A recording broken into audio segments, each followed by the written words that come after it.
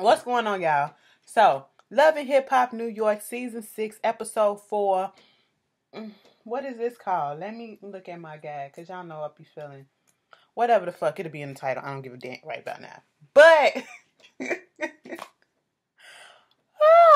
so the episode ends, well, it starts off where it ended last week. First of all, how y'all doing? Listen, my birthday is coming up on Thursday. And I just got a real, I got this disgusting feeling that it's really going to be trash. And I would get into it, but I'm not going to get into it. But I don't want to put that, but I bet you just did. It's like shit just ain't really, I said no complaining. So, bitch, suck that shit up. That's what I'm just going to do. Listen, I was at work, okay? I just got off work. Let me shut up. Let me. I'm trying to find a picture to upload on Instagram, right? I still haven't uploaded it. So I'm scrolling through my shit, right? And, everybody got some nasty pictures. Not of myself. Girl, don't nobody want to see that. Everybody got some little nasty pictures, that probably was sent to you or, that you found or whatever the fuck. Whatever. So I'm scrolling and it wasn't in the right folder that I supposed to have had it in. And my boss walked past and, he kind of stopped. I was like, mind you, I got this big ass phone. So it's just, he looking all over. Like, I said, wait a minute, bro. I'm embarrassed a little bit, but he kind of looked at me like, we fam, so it is what it is. I was like, okay, girl, so come on. But anyway, that was my little moment today at work. I was like, oh, shit. But let me get to this review. Oh, I just fucked my hair up. I am so not used to having, long, like I'm used to having long hair, but I used to put it up in a ponytail or some shit like that. I'm not used to letting it drape like this, so it's kind of, it's been giving me the motions all day. I've been flipping it and shit like I'm somebody, but it is what it is. But anyway, make me feel all grand and shit. But anyway, Love and Hip Hop. It starts off where it left off last week with Cardi B and Yerma getting into it. Cardi B fucked Yerma up, okay? I mean, it really wasn't no punches really thrown. Okay, yeah, she beat that bitch head in a little bit from what we initially saw, but mostly it was hair pulling. And Cardi B fucked her hair up, okay? I was like, Yerma, did you pinch her? Because Cardi, her little weave, her braid didn't even come down. I mean, you probably maybe shifted it a little bit, but when she got up in that goddamn car, it looked like ain't nobody touched that bitch. I said, what the fuck? So they go take her out, put her in the car. Cardi is hype. She was like, get me out this motherfucking car. Get me out this car. And then she bust the motherfucking window. Now, we know Love and Hip Hop and the whole damn franchise is fake as fuck. We all know that. But at that moment, for some reason, the way that she was doing that car and she broke that window out, that felt like a real thing right then and there. Because she was over it. I don't give a fuck if you're faking it or not. Bitch, if we get into a fight and somebody put their hands on me, the script has been, I'm going off script and I'm fucking somebody up, okay? That's what it felt like to me. Then you got Yerma. Who the fuck is that bitch? You got this bitch coming up in here with you. You need to control your hoes. And it seems like something that's been going on forever. I don't be the type of bitch to be trying to fuck with these other bitches. Now I gotta worry about who you fucking and who you bringing home and what you bringing home to me. Bitch, no, I'm done. I'm done. He was like, you know what, Yerma? I would never ever want to put you in a situation like that. And I was like, but nigga, you just did. But I love you, girl. I'm sitting here like, so shut it up. Yerma, you dumb as fuck. I mean, fuck. You can fuck this bitch up. Fuck his ass up too. I don't know where our relationship's gonna go right now. He brought his hoe. Or he had one of his hoes come up into the damn place in front of your face and then y'all got into a fight. Bitch, end that shit, okay? All your suspicions and concerns were fucking validated and confirmed, okay? Therefore, end that shit and move the fuck on. Then we got, listen, Lexi and Arsenio, alright? Tu Wan Fu, Noxzema Jackson, thanks for everything, Tu Wan Fu, Julie Newmar. Who's Julie Newmar? Oh my God. Let me tell y'all a story about that movie. Finna put this in here. I don't give a fuck who see it, because I know some of my family watch this stuff. So the first time I ever seen Tu Wan Fu, my daddy had the tape. I don't live with him, never live with him. But my daddy is slight homophobic, okay? He's slight homophobic and slight racist, all right? And I was just a little bit confused because he had these little slick marks about, You know, people being gay and all that shit, you know, so that's probably one reason why I never really fuck with him like that, because I know how he feel.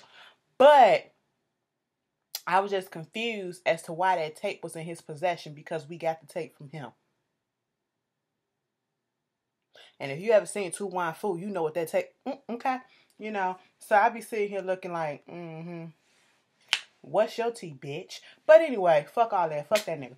But Lexi come up in there. Here go, here go, here go Mo.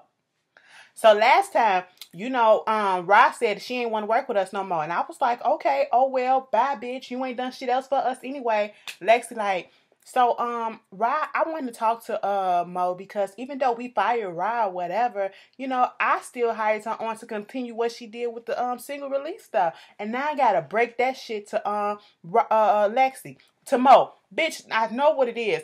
Lexi in a confessional, she do give you a rough and tough, hard. I've been struggling all my life. Underneath all this makeup is 10 years of scars, because I've been cut up with a whole bunch of razor blades, because I've been in 15 fights, you know what I'm saying? Been busted in the head with a Coke bottle or some shit like that. That's what she give you in a confessional. And then, you know, her neck is always covered up, so I'm a little bit concerned, because when she came in to meet up with Mo, she also had a choke on her neck, and I'm sitting here like, bitch, who the fuck and what the fuck is you trying to hide from us, all right? Is there a little Adam's apple or something going on underneath there? I was a little confused. And then she had the braids on and all that motherfucking makeup on her face. And then she was giving me the male version of Ashanti. She was giving me the boy version of Ashanti. But you know, they sitting down there talking and all that stuff. And Mo was like, hey girl, how you doing? She was like, bitch, let me tell you this. So why you so good? Why you so happy and stuff?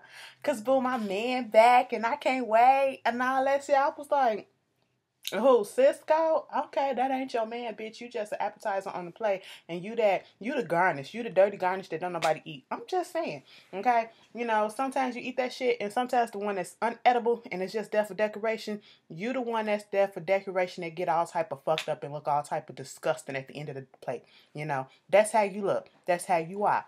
So she all happy about that, and then Lexi dropped the bomb like, so Ross still on to do our single release party. Of course, Mo ain't really feeling that. So then we get to this scene where, you know, Rich and his daughter take her out to dinner or whatever. It was like, these meals is expensive, and what you got for me? It was like, you can't have this, you can't have that. I need to go shopping. You know, being a dad, having this dad moment going on and being daddy daycare for full time, it's an experience, and I'm kind of liking it. But you know, teenagers, they ain't gonna do nothing but always on their phone, always want to go to the store. Like, goddamn, bitch, put your phone down. That was Rich, okay? So then here come Ashley, like, girl, look, let me tell you something, Dick. I got a surprise for you. It was like, what, you want to see my surprise? And then she pulls up her shirt, and it's a goddamn belly ring. I said, bitch. He said, who told you to do that? I'm 16 years old. I can do what I want. And I was like, all right, then go get your ass a motherfucking place. Bitch, I ain't getting my tattoo until I was 18 years old. Because I was still living in my house with my mama. Because at that moment in time, she can't tell me shit. But bitch, I would never dare to go get a piercing, get a tag, get none of that stuff. Because I know how my mama is. And obviously, she was just trying to break the rules and, you know, see how far she can go with him. Because you the cool dad. Mama's a strict bitch. And he was like, now I'm going to have to discipline your ass. I was like, yeah, right, Rich. So Mariah Lynn kind of over the fact that, you know, DJ Self had his hoes up in there fighting at her birthday party. Bitch, I be over that shit too. So she invite, you know, Cardi B to come over there, and they come talking and having lunch or whatever. And they talking about the whole situation, right? And apparently Cardi B and Mariah Lynn, they kind of cool. You know, they probably click buddies and all that shit. Here go Mariah Lynn. You know, we was at the party, and then that go DJ Self, and they got all this bullshit going on. But then that go Rich, and I can't deny that it's some chemistry and stuff that's between us, and I want to still get up on that. I said, bitch, shut up. Bitch, shut up. I don't have time for this. I don't. You for each and everybody, okay? You really are. Whoever's going to try to get you a fucking hit, bitch, and it still ain't happened. But once upon a time, not too long ago, I was a hoe. But I admit it, though. Listen, y'all. I hate it, but I like it. I hate it, but I fucking like it. And I'm mad at myself for liking it. Okay? I'm telling you, it's the goddamn beat. Ugh. I don't promote ratchetry and all that stuff. Well, let me stop playing. I send my... I want... Shut up. I'm gonna move on. Girl, I was about to go down to the decimal points of how much of the ratchetry that I promote, but bitch, you know, these reviews is ratchet as fuck, so hey, it is what it is. So Cardi talking to her, trying to tell her what's happening, and like I said in the last review, Cardi didn't come there trying to come and get at Yerma, okay? Yerma the one that stood up and was rude as fuck first for everybody that was trying to say, you know, that it was Cardi that started. No, she was talking to DJ Self. Yerma got up in that bitch face and started popping off her guns, and you know, she didn't see what was gonna come happen next, and Cardi just fucked the bitch up. And you know, basically Mariah Lynn was trying to tell Cardi that, you know, maybe you really like him. She was like, ain't no bitch finna put her hands on me. Ain't no man finna put their hands on me. Not no man, not my nigga, not no bitch. I said, Cardi, shut up, okay?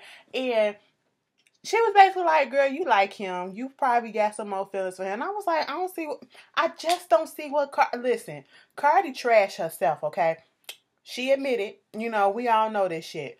But I just don't see what it is that she see in DJ Self. It can't really be all the money because he look like he got something, but not that much, okay? Not that much like you trying to portray and act like you do. But I just don't see it. He's corny as fuck. Maybe the dick game good, okay? I mean, I don't know nothing about that. Don't need to know. But maybe that's what it is. I was just a little confused because I'm like, girl, you can do better.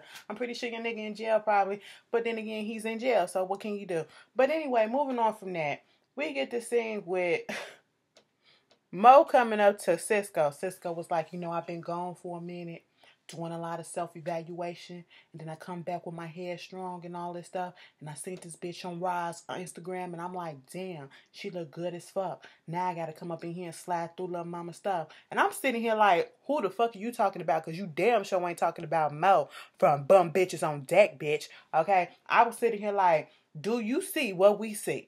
And I mean, I ain't the flashing, I ain't even close to it, I ain't even gonna say that, but bitch, you know, my eyes opposite attracts. Okay, that does happen. People got their preference, you know, and sometimes it ain't all the way about looks. But the bitch ain't got the personality to take up for the looks too. You know, you have to have either or both, and she has neither. I'm just saying. So, was you really, I mean, Cisco, you just really looking thirsty to want to hit. Talk about something. She coming back in town. I thought you was going to work with me. I thought you was going to work with me and all this stuff. Or you just want some ass and you just saw all of this and you fell for it. I'm going to let you meet Lexi and then meet my parents. And she was like, what? Bitch, I'm just trying to fuck. That's all it is, all right? He was like, okay, let you see my little papi chulo. I said, bitch, say that one more time because I would be offended. I would be offended because it's coming out of his mouth. Mo's. So then we get this dramatic ass scene, okay? Miracle then brought her ass up from Memphis. Bitch, I thought you was up in the Dominican Republic doing God's missionary work. What happened? Who derailed your train? But she was like, I mean, you can tell that she's being an overprotective mother, and she's one of those holy roller type of mothers or whatever that is all about religion, because she was kind of pissed that her baby ain't been going to church ever since she been, you know, up here in New York with Rich, whatever, and feeling like Rich is letting her get away with doing anything because this dumb fool gonna post on damn Instagram the fact that she didn't got the goddamn belly ring. I said, girl, you brought this shit on yourself. I can't even go in that hard on Miracle because Miracle ain't doing nothing but being a motherfucking concerned mama, okay?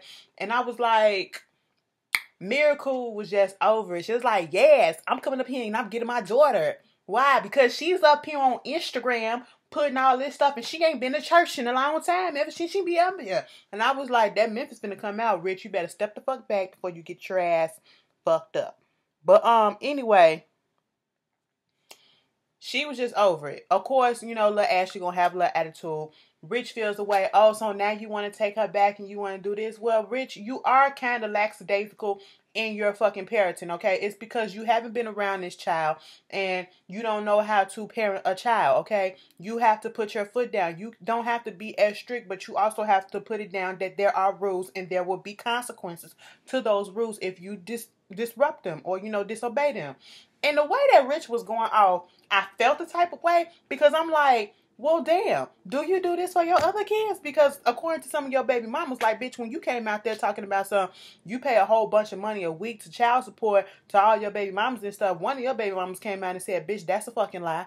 And I was like, oops, I knew somebody was going to pop up. This was doing a reunion for Love and Hip Hop Hollywood. I meant to say that.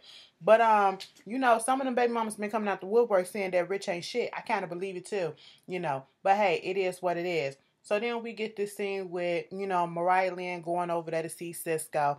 She was like, I know Rich and Cisco are friends, but I'm going to be out of here without him. Like, fuck him, because he taking all day just to get my record done. And I'm like, I ain't got time to deal with his bullshit. I'm finna go talk to Cisco and get this shit done on myself. And I was like, all right, Cisco looking. So what's up? Now, Cisco has this way of talking to these bitches like he finna fuck them. No matter what it is. It can be business. It can be pleasure. It can be he just woke up. Bitch, he will talk to you like he's about to fuck you. And he'll look you in your face and do it too. Just like this. So what's up? Alright, alright. So you know my boy Rich, right? Okay, okay. So what you been doing? Like, tell me your history. Okay, okay, I feel you on that, because, you know, I had all this stuff going on, too. You know, my mama abandoned me when I was 12 years old, and, you know, I had to think for myself, and it made me have a whole bunch of issues, and I'm like, so we vibing and we connecting on that shit right there. That's how Cisco talks to that bitch, and she's sitting there like, oh, okay, you know, we can do some things, you know, we can do some things and do some things after we do some things. I was like, Mariah, shut it up, because we know you're going to try to fuck. And then we get DJ Self called himself feeling bad about the shit that happened between him, Yerma, and Cardi, saying basically everybody deserves an apology. You fucking think, bitch? You know? So he goes up into the studio, and Cardi, I think, was in there with Migos. Girl, let me tell y'all something. After all this time that the Migos been out, I've heard one song, and I only heard one song recently. Yeah, it was that Versace. I heard that, and that's the only thing that I've ever heard of that shit, was that line, Versace. Okay, fine.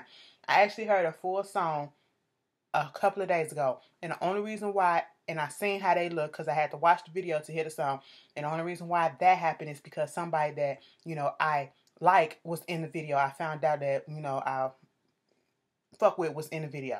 And I was like, oh, okay, this is them. I don't get the hype, but all right, whatever. Very, very mediocre, if you ask me. Below grade mediocre. But, you know, hey, y'all like that shit. Bitch, I could be part of the group. Look at my hair. But, anyway. No, I'm probably too late.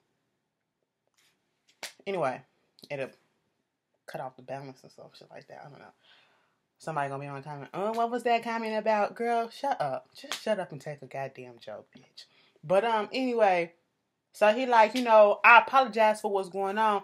Look, you hurt me, South. Look, I know you was dealing with other bitches, but it's the fact that you be all up in my face and then you be lying and all that stuff and you be doing this and doing that. Because if a bitch had beef with me, she got beef with me forever. Bitch, I died. Every time. I don't give a fuck. It's getting old, but every time I see it, I fucking laugh. And she was like, basically, if you want to continue a relationship, we can do business, we can do this. Don't ever bring no bitch in the club with you, because they do hosting and stuff together.